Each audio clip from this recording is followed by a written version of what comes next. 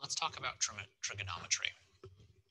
Trigonometry is the relationship that the ratio of side lengths has to angles within a right triangle.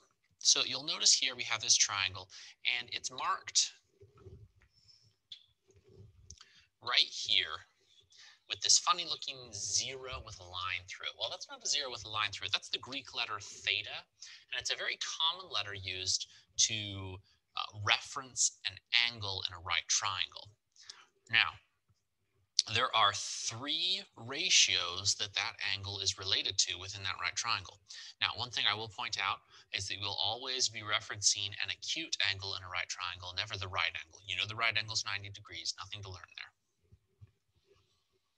But if we look at the acute angle, the three ratios are called sine, cosine, and tangent. I know it might be tempting to look at your calculator and read sin, cos, tan, but let's be real. It's just mathematicians being too lazy to write whole words. The words are sine, cosine, tangent. Now, there's a nice mnemonic device that we will teach you, a nice math word, which is called SOHCAHTOA. SOHCAHTOA is a mnemonic device to help you to remember which sides each trig function is related to. So, it's talking about the opposite and the hypotenuse. Well, that means opposite over hypotenuse. There we go, and that's what we see in this ratio. Ka, adjacent over hypotenuse. That's what we see right here. Toa, opposite over adjacent, which is what we see right here. Now, if you're wondering what determines opposite, what determines adjacent, what determines hypotenuse, it is the relationship that that side has with the angle you're talking about, not so much the location. So you'll notice that we have rotated this triangle in many ways. But because the reference angle is opposite this side, no matter where that side is, that's still opposite the reference angle. Because the adjacent side is still touching the reference angle, the adjacent side is still adjacent. And the hypotenuse is always across from the right angle, so that remains consistent. Let's set up a couple of trig ratios. Let's say I'm looking at this picture. Now, I just told you mnemonic device. We're going to write it down. So,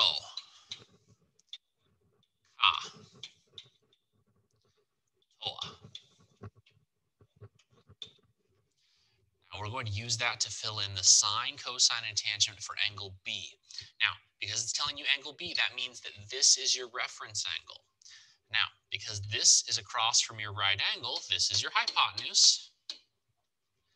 Because this is across from your reference angle, this is your opposite, leaving this side right next to your reference angle to be adjacent. Okay, sine. So, is opposite over hypotenuse. Well, opposite, we just said, is 24, and hypotenuse is 26. So the sine of B is equal to 24 over 26. Cosine, ka. So that's adjacent over hypotenuse. Well, adjacent is 10, and hypotenuse is 26. Then finally, we have tangent, toa. So that is opposite, which is 24, over adjacent, which is 10. These are the trig functions for the sine of B.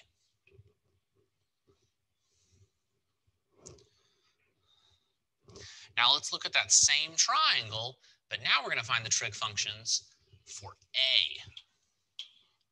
So we have a new reference angle, which means all of our ratios are going to change. Again, I'm going to write down so, ka, toa. So let's talk about angle A. Well, across from the right angle, this still stays the hypotenuse. That doesn't change. However, now across from angle A, our new opposite side is 10, and adjacent to angle A is 24. Okay, so let's do sine of A first. So, opposite, which is 10, over hypotenuse, which is 26. Ka, which is adjacent, 24, over the hypotenuse, which is 26. All right, lastly, toa, opposite, which is 10, over adjacent, which is 24. So that's the sine, cosine, and tangent for the angle A.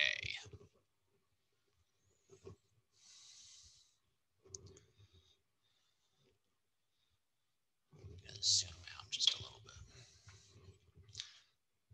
So let's look at this triangle. We'll do A first, then we'll do B.